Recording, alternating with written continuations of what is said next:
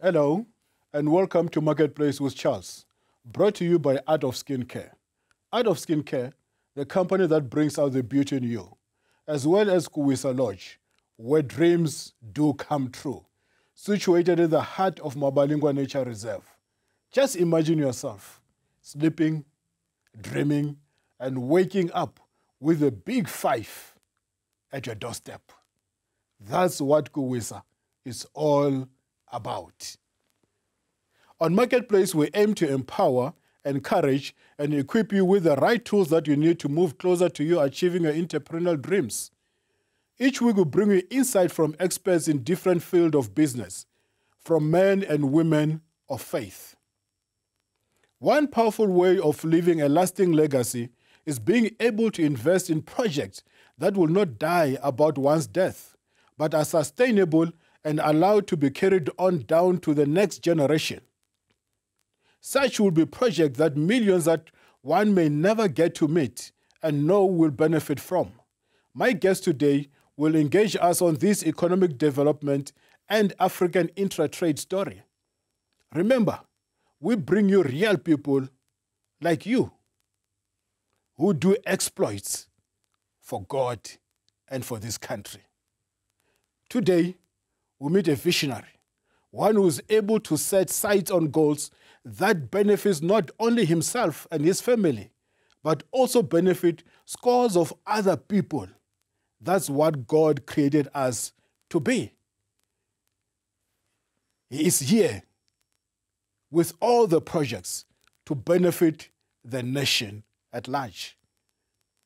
He possesses admirable understanding of economic issues that are key to driving the sustainability in the vision.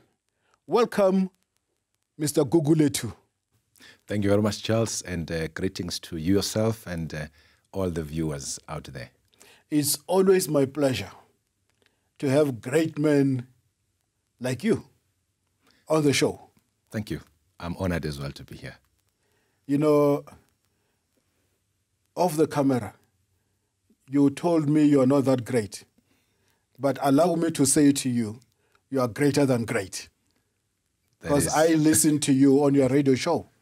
Oh, wow. Thank you. That's very humbling, especially that you do listen to the radio show. It's a really exciting radio show that we have every Tuesday, where we talk matters of economic development, entrepreneurship, and political economy, which we think it's really very important topics nowadays, especially with young people of our country. If you don't mind, take us through your radio show. My radio show basically is on Ukhozi radio station. You know, Ukhozi is one of the biggest in the continent by listenership. Yes. Because it's got close to 8 million listeners. Mm-hmm. And the biggest morning breakfast show that I get featured on every Tuesday, 7:45, where we talk about entrepreneurship, economic development, as well as political economy. We really think that it's about time that our people, especially young people, should be able to be more biased towards economy and entrepreneurship, especially in light of the challenges that are engulfing our country as far as entrepreneurship, actually joblessness, inequality, and all those types of ills that are plaguing our society. Mm-hmm. Gugu, I tried practicing very hard to click. Yeah. I tried even to use a big pen. Click, click, click, click. Yeah. And I could not. Do you mind to introduce yourself nicely to our viewers? Who Gugu is and the company that you represent today? I suppose you're not representing Ukhozi FM. Of course. But it will be wise and best for my viewers to also get hold of you on Ukhozi FM, because that will be the extension of the program that we're having today.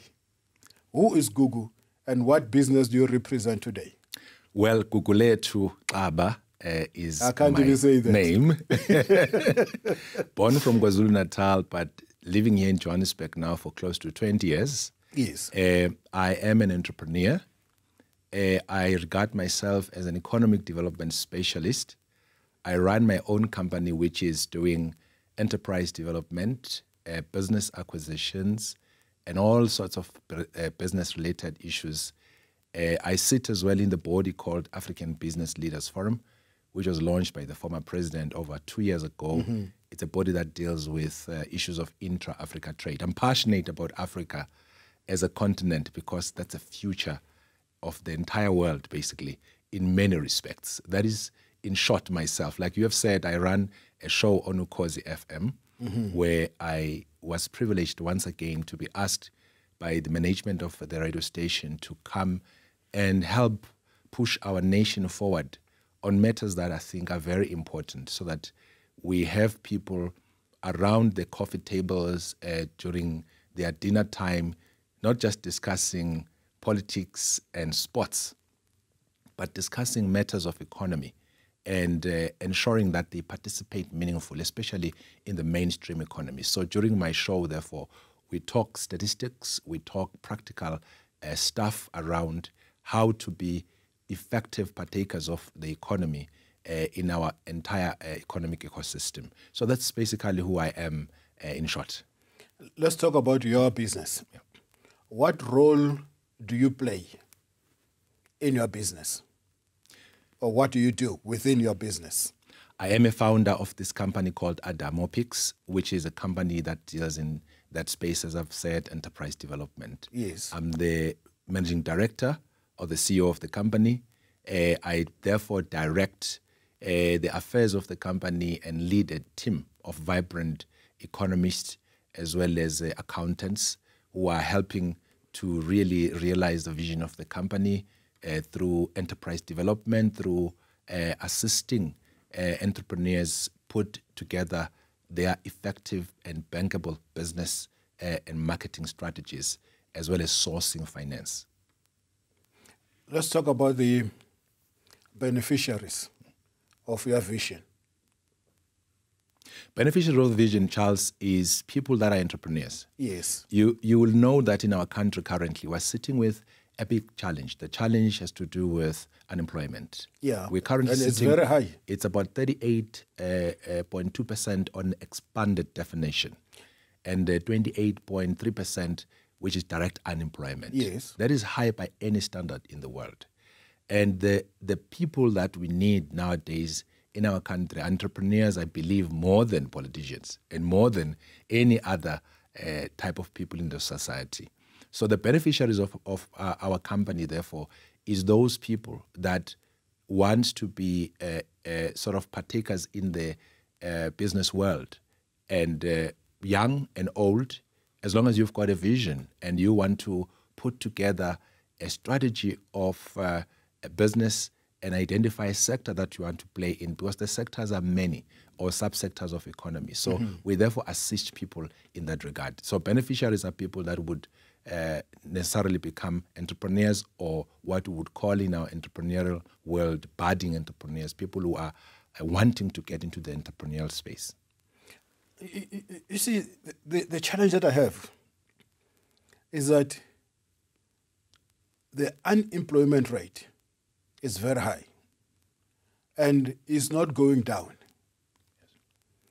And I don't foresee it going down in the near future if we don't take our rightful place. Yes. I'm not just a prophet of doom, but it's a fact. Yes. If we don't take our rightful place and start the SMEs, it will never go down.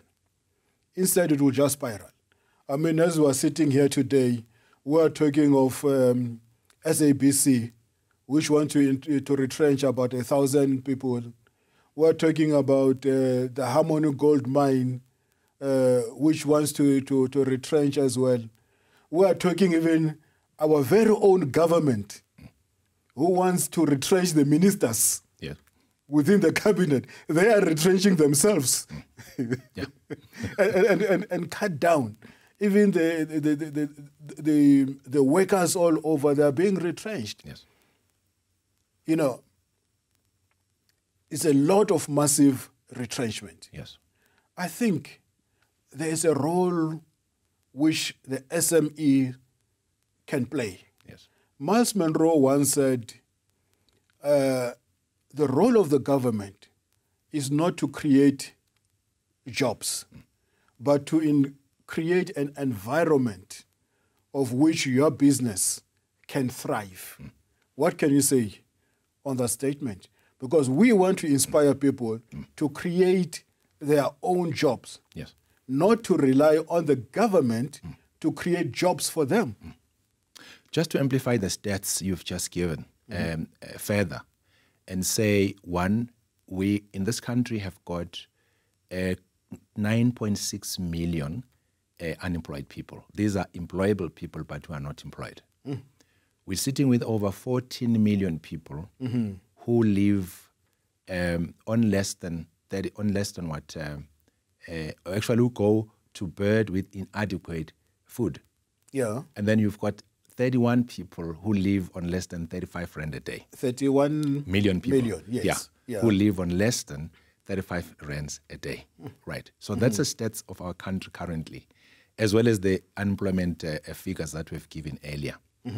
Now you're talking SMME, small, medium, and micro enterprises. Yes. They employ collectively in the country, at least according to the DTI's stats, they employ over 65% of the total population, right?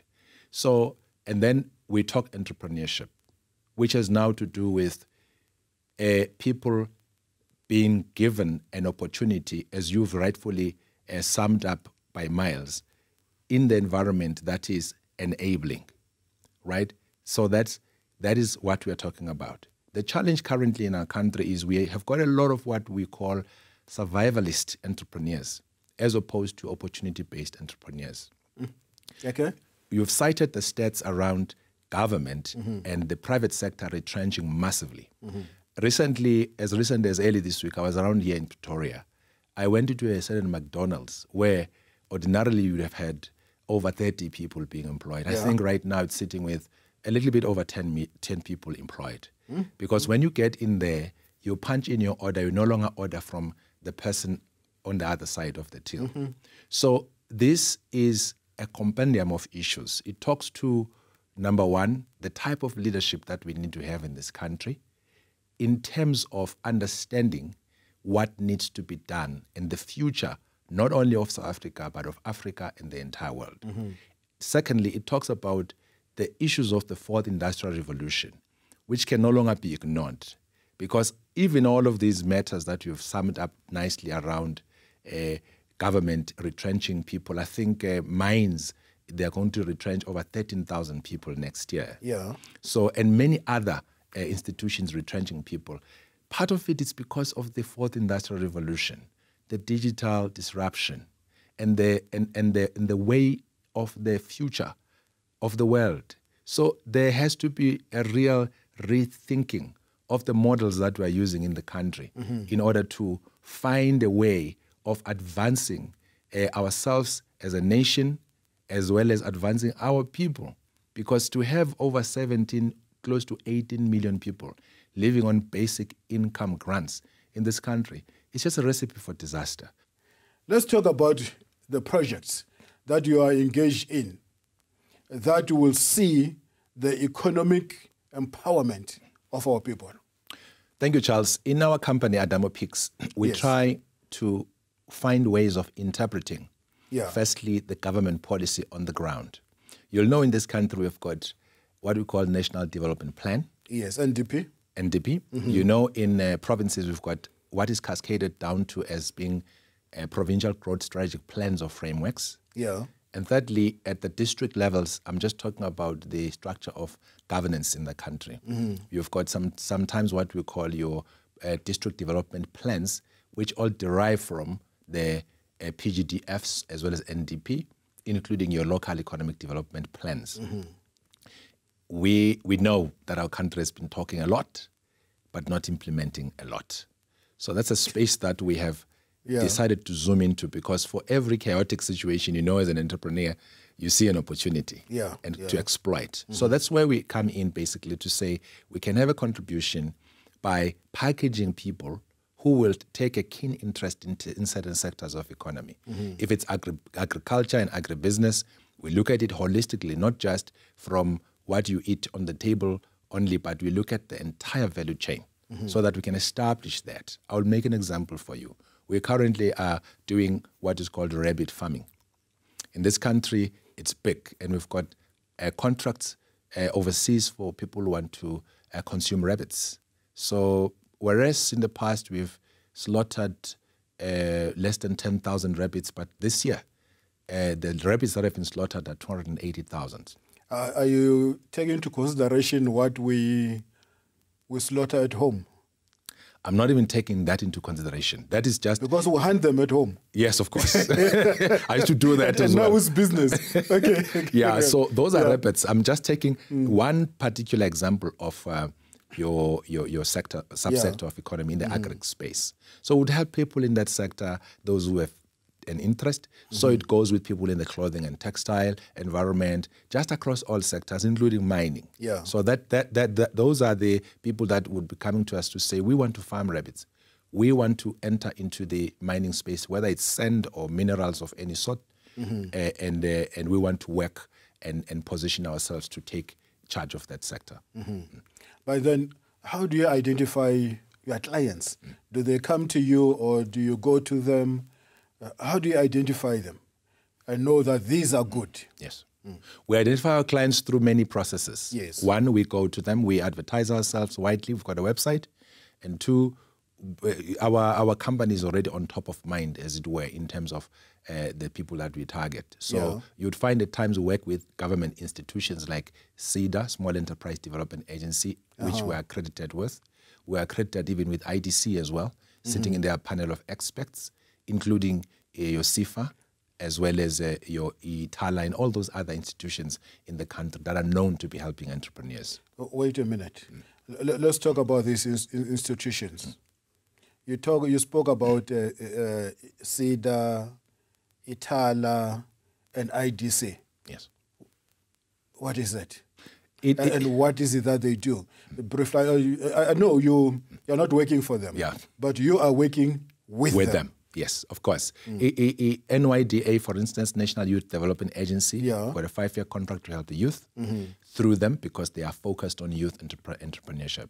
Yeah. Secondly, SEDA, they are helping build business plans and marketing strategies and feasibility studies for people, anybody in South Africa who wants to be part of the business world. IDC is one of the DFIs, Developmental Financial Institution, together with the CIFA, together with the ITALA. Those are organizations that we work with to be able to source funding from for entrepreneurs that need some help. Gugu, tell me, how does one aspiring to benefit others get involved in this kind of business? Let it be educationally or in any way. Somebody who wants to help other people. Yes. Within my business, we basically open up opportunities for employment for young people in particular, and for people that want to work in the company. And our approach when it comes to how we do our business is very unorthodox in that we seek to inculcate a culture of being selfless, being altruistic to our people. Those who are working for our company, they know that actually I always tell them that you're not going to end up here. So learn as much as you can from this small company. But two, ensure that you do your best for reference purposes in the future. And I encourage them to get out and become entrepreneurs themselves, those who have got that spark. I mean, it's not an orthodox way of doing business because you are telling people that are your employees to say, hey, get out of this place and give space for others to come and work, but you become an entrepreneur because you have learned so much. So I'm very happy that we've done really that over the past almost 9 years successfully. A lot of our people who have been working for us are now outside of the company, either working for others or others are running their own businesses. The greatest challenge for small businesses is access to finance. Yes. Do you have a way of assisting them, connecting them, helping them to get the funds? Because that's the greatest challenge. Yes. Although most people, you give them money, they squander it. Yeah. That is true. We do help them. I will mention two ways. Number one, through the institutions I've already mentioned, which are developmental finance institutions, and even through banks, because we are connected even to banks. Your banks is sort of like your big four in the country. Yeah. And number two, you know, what you're talking about, which is finances, is not an easy thing. It's difficult because it becomes a catch-22 situation all the time when you are dealing with an entrepreneur with an idea, as well as an entrepreneur who wants finance to move with his idea, and he wants the market. You'd find people in the financial sector always going to say, give us your collateral. People do not have that. Number two, give us your bankable business plan. This is what we do. But give us your market. That's where we come in as well. We enable markets first. So at least it makes it easy for a person to have access to finance. But one thing I want to say as well is we encourage our people to sometimes form what you call crowdfunding, to pull together so that they can be able to reach their destiny quite quicker in terms of accessing funding, because at least once they have got money together, just like in Stokvel environment, they're able to leverage on that and say, and they can borrow money from the banks. I like clubbing up. Yes. The concept, because you can't make it alone sometimes. Yes. And if we were to club up, we can make it. Big time. You know, as long as your partners add value. That's true. I'll make one example for you. In Durban, for instance, we've started a company in property. Yes. Where 42 shareholders came together and contributed 1.2 million. Yeah. And then within a space of 7 months, already they were able to make a turnover of 870,000 rand through buying, renovating, and selling property. But today that company is becoming big in its own right, because it's sitting with over 2 million rand in less than 8 months in the bank. It's a nice one. But how do you remain on the cutting edge? Because, I mean, you spoke of the technology here. You gave example of McDonald's, which used to employ a lot of people. And because of automation nowadays, we see massive retrenchments, and we're still going to see a lot of that. How in your business do you remain on the cutting edge? We are a research and development business as well, in terms of how we are orientated regarding in helping our clients. Yeah. We always keep abreast of the new information, of the changes that are happening in every space, because you may know something today, but tomorrow by the time you wake up, it's already obsolete. So we are therefore, to keep ourselves fresh and on the cutting edge, are very inspired to always know what is happening, understand the global trends, even the national trends, and see how do we position ourselves each time according to the new trends. Gugu, you know, the way you speak, is you are speaking as if you have never failed in life. But some other people, they look at me now, they say, no, you have got 7 wimpy restaurants. They don't know how many other wimpy restaurants I closed down. Yes. You look at my success now, but behind my success, there has been a lot of failures. What will you say to a person who is down and out now, who has failed?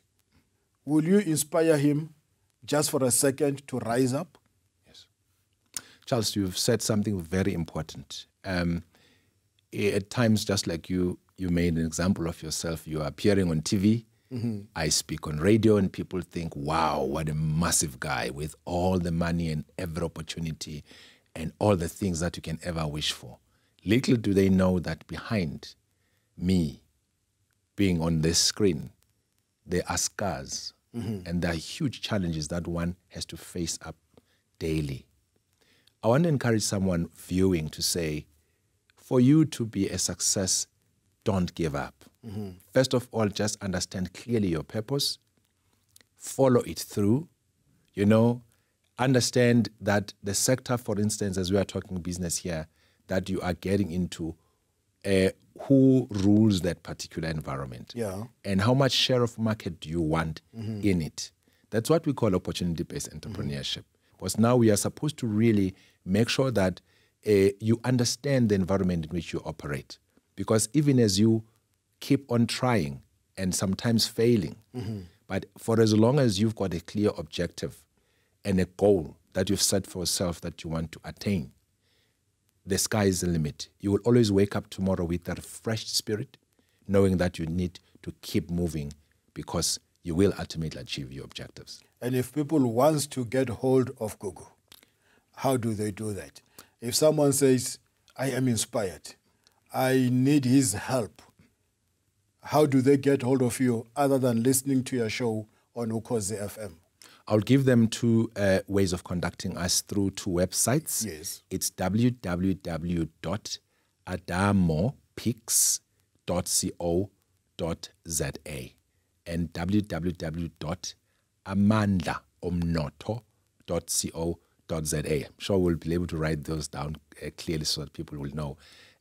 Those are ways of contacting us, and our telephone number in the office is 011-941-3309. They can again send an email info@adamopix.co.za. Well, viewers out there, that's all the time we had for. I hope you have been inspired, you have been blessed. You are going to get hold of Gugu to help you develop your own business and be your own boss. But being your own boss doesn't mean you wake up at your own time. You wake up, you work, and you work very hard. You work smart, but work very hard. This is Charles Ngobeni signing off on Marketplace with Charles. You can also get hold of me on charlesngobeni.com or on Instagram, Charles_Ngobeni, or you may want to go on Facebook and like me. Well, see you next time, same place, and God bless you.